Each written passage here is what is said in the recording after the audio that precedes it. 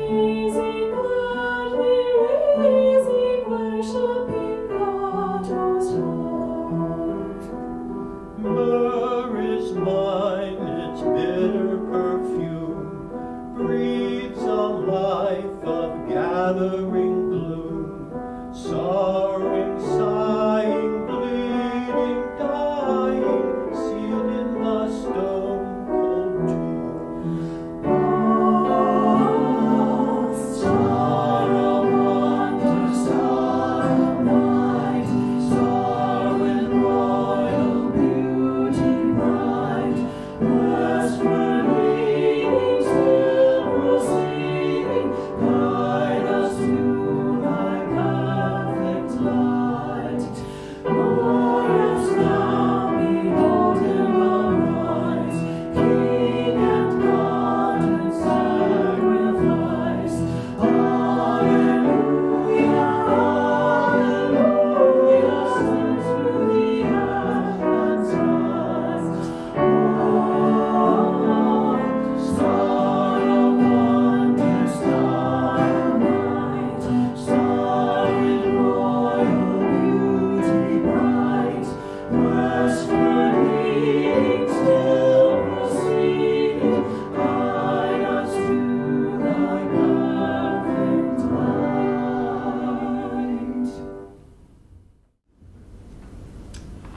Knowing that our God is a God of love and mercy, let us now with confidence bring our sins to God. Please join with me in prayer.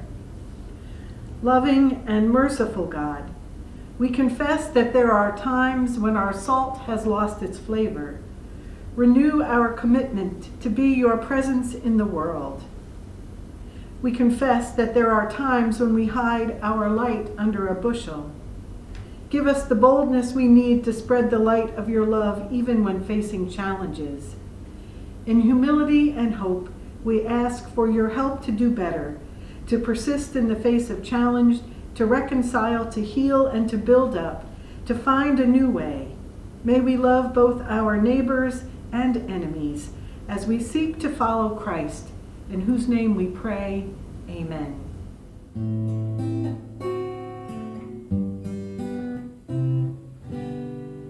Clear shining light, Mary's child, your face lights up our way.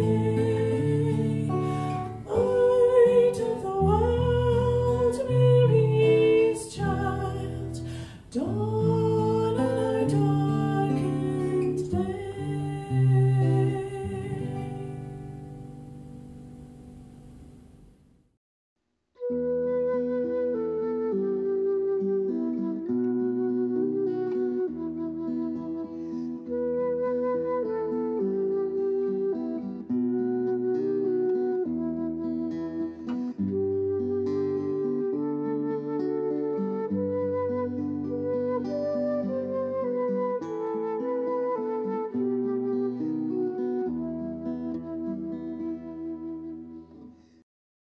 Oh, I must say, it's good to be, well, heading home again. I have so many new ideas in my head that I must explore. Oh, indeed, Melchior. We have seen much that needs considering.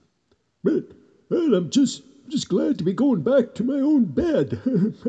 Oh, but we must stop and tell the king about our findings. I'm sure he'll be interested in what we have to say. I think you are right, Melchior. But something about it all doesn't seem quite right. I can't quite put my finger on it. I think I need to stop and take a little nap. Oh my, it looks as if old Balthazar has had it for the day. Yes, we might as well stop for the night. We'll go and see the king tomorrow. Good night, old friend.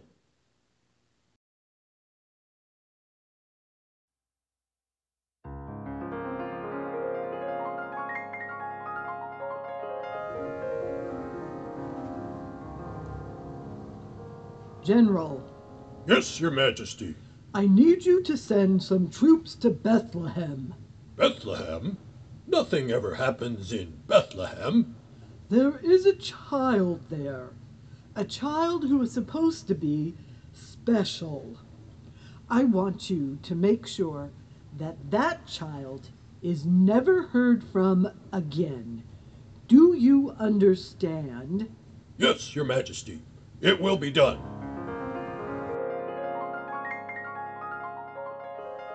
Oh, Gaspar, I just had the strangest dream. Who was in it? Well, it was the king and one of his generals.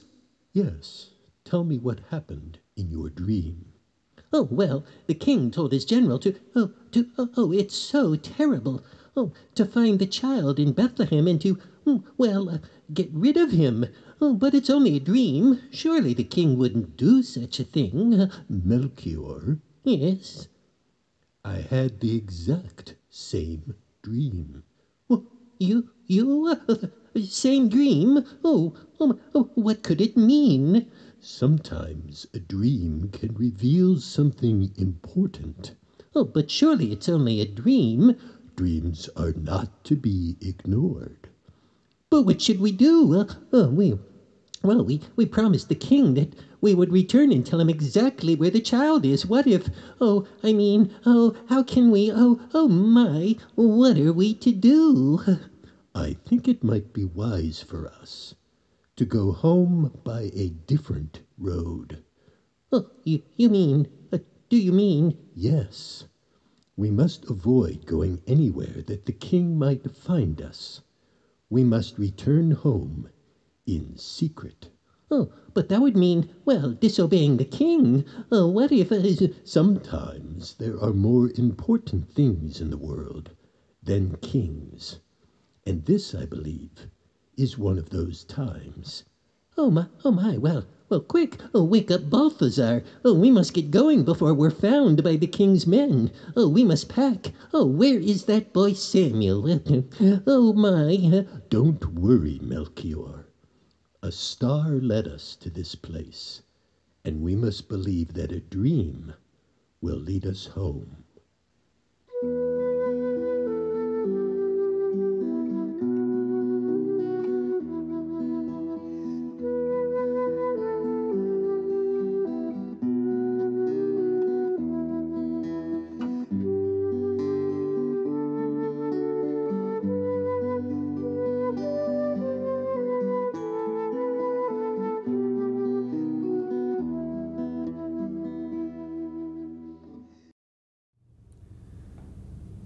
It's been fun watching old Balthazar, Melchior, and Gaspar on their long journey to Bethlehem during this season of Advent and Christmas.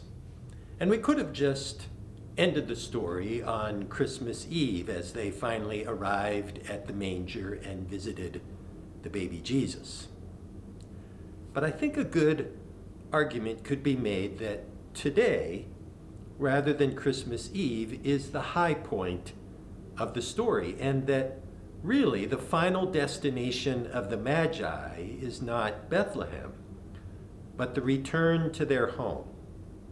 So what interests me the most is the last verse of their story. It goes, "Having been warned in a dream not to return to Herod, they left for their home by another way."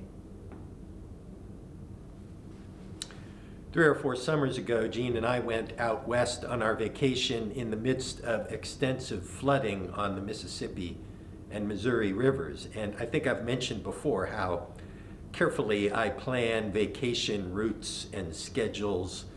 But on that trip, I had to throw all my plans out the window. I remember being somewhere in Nebraska, needing to cross into Iowa, and constantly checking Google to see which bridges were open and which ones were closed.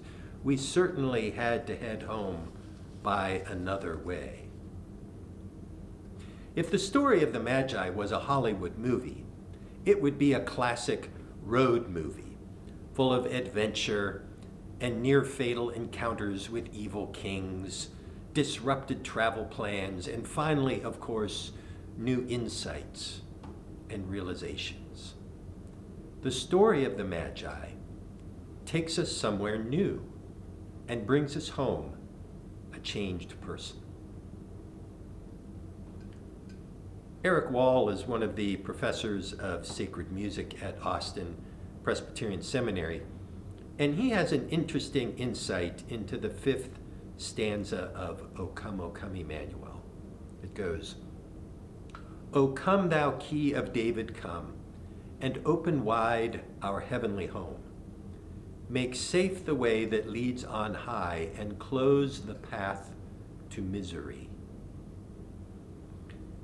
Eric says this verse is a plea to God to find another way for us, a way that leads out of the path of misery and into a better world. How often in this past year have we hoped that God would close the path to misery?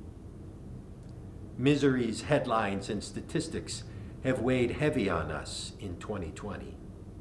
Even as a vaccine seems close, more than 1.5 million people have died from COVID-19 around the world. and funerals, those times when we gather together to comfort one another and pray for God's embrace, we've had to either have them delayed or reduced to a small group of family members. And memories of this year will include countless stories of division and violence, injustice and protest, and all of us have felt the effects of social isolation and loneliness. So we pray that God would close the path to misery and show us another way. Dick Virgin has been talking with the session on a plan to hold an event in which people would be invited to write down the things of the year 2020 they want to leave behind and then symbolically destroy them, put them in the dustbin of history. It's a good idea because in order to close the path to misery, we need to first identify those things that we'd rather not repeat. Just as the Magi had to realize that Herod was a person with whom they should stop cooperating, we have to look at the places we've been and consider which ones don't deserve a return visit. And then we have to find another way. And finding another way isn't easy. It's always easier to follow the same way every time. Albert Einstein is widely credited with saying, the definition of insanity is doing the same thing over and over again, but expecting different results. Instead, we must be on the search for another way. The word epiphany means appearance or arrival, which is why we use it to name the day in which the Magi arrive in Bethlehem. But an epiphany is also what we call a rare moment of insight. It's that eureka moment when the metaphorical light bulb goes off in your head. The word eureka in Greek means I have found it.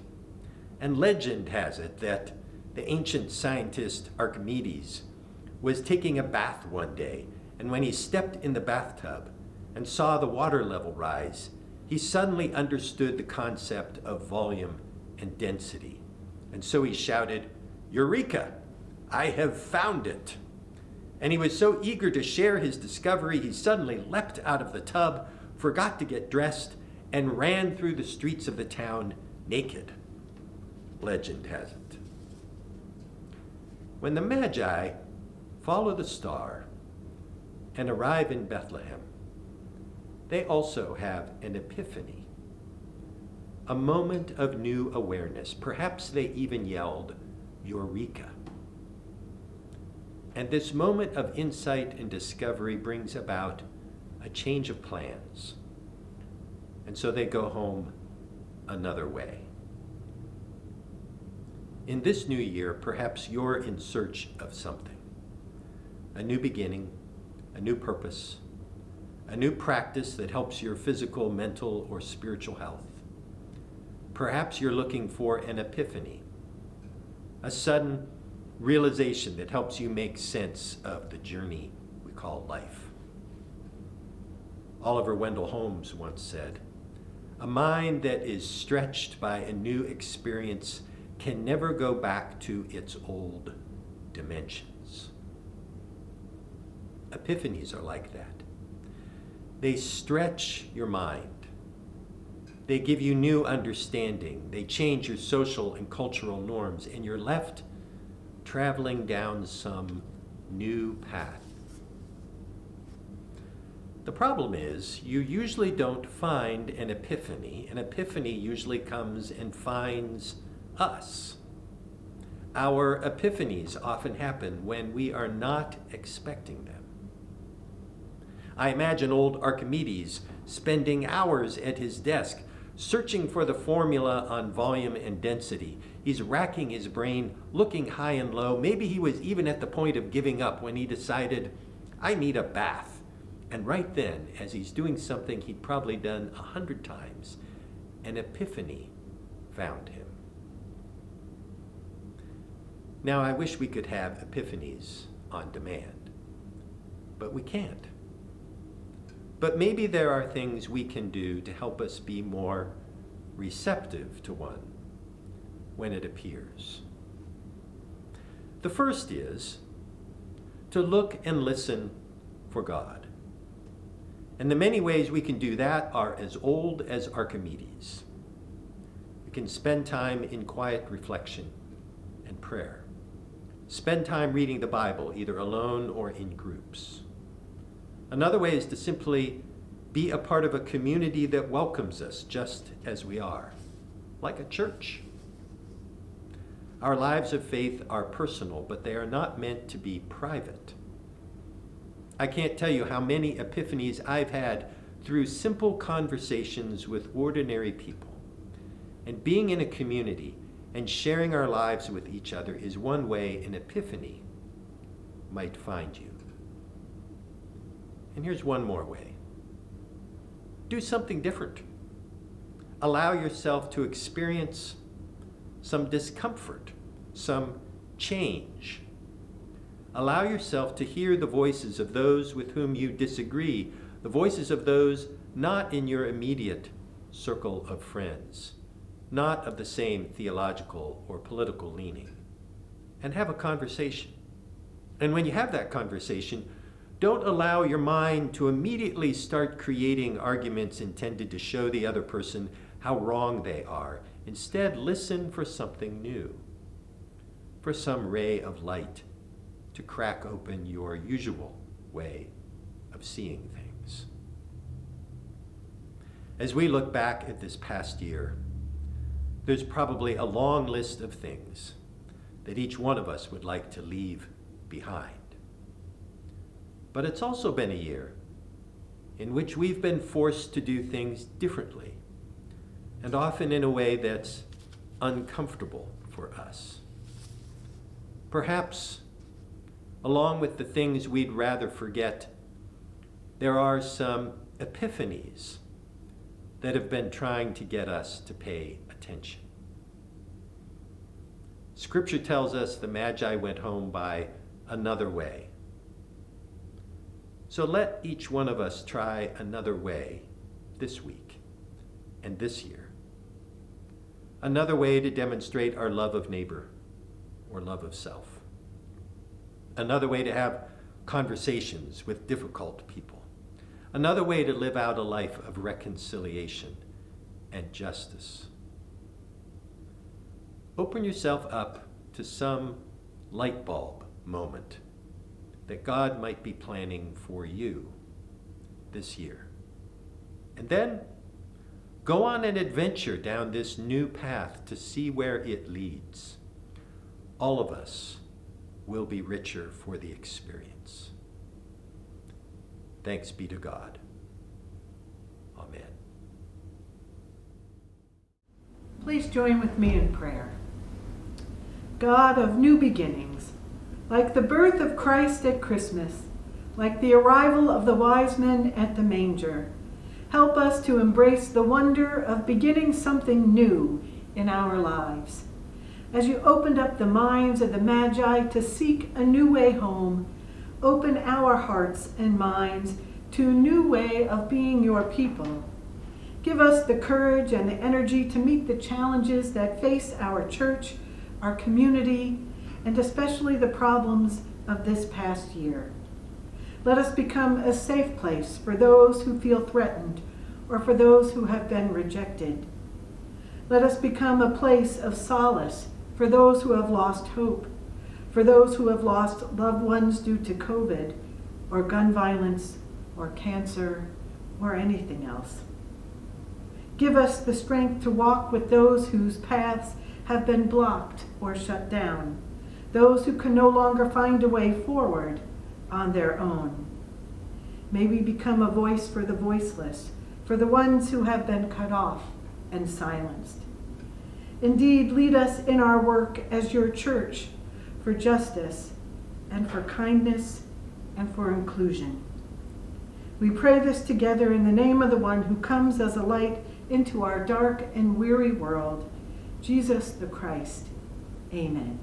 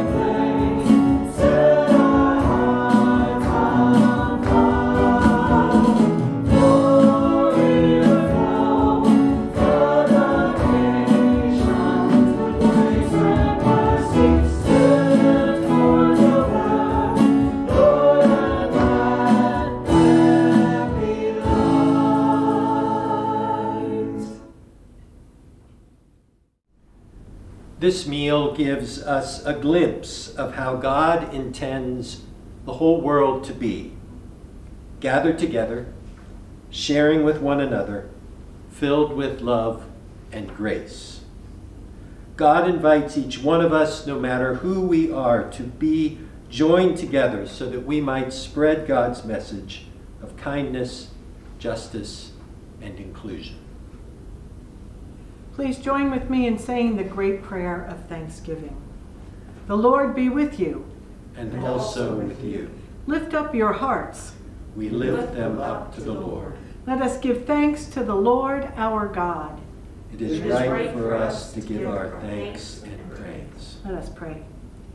O Lord our God, we give you thanks for your love which is so deep and wide. We thank you for the beauty of your creation and the beauty we see in each person. Draw us into your heart and help us to be aware of your presence today and every day, no matter where we are on our life's journey. Most of all, we thank you for your extravagant love which comes to us in the person of Jesus. As we share this meal, remind us of the ways in which he shared himself with others, the way he cared for the sick, the way he forgave sinners and made friends with outcasts and the ignored. May this meal bring us closer to him and to all your children. Gracious God, breathe your Spirit upon us. Fill us completely so that we might become your bold and faithful disciples. And now hear us as we pray the prayer that Jesus taught his disciples, saying, Our Father, who art in heaven, hallowed be thy name. Thy kingdom come, thy will be done, on earth as it is in heaven. Give us this day our daily bread, and forgive us our debts as we forgive our debtors. And lead us not into temptation, but deliver us from evil. For thine is the kingdom, and the power, and the glory forever. Amen. The Lord Jesus, on the night of his arrest, took bread, and after giving thanks to God, he broke it and said, Take, eat. This is my body broken for you. Do this remembering me. In the same way, he took the cup after supper, saying, This cup is the new covenant, sealed in my blood and shed for the forgiveness of sins. Every time you drink it, do so, remembering me. These are the gifts of God for the people of God. So we encourage you now, wherever you are, to join together in this meal. We'll take a moment to quietly pause for prayer and reflection.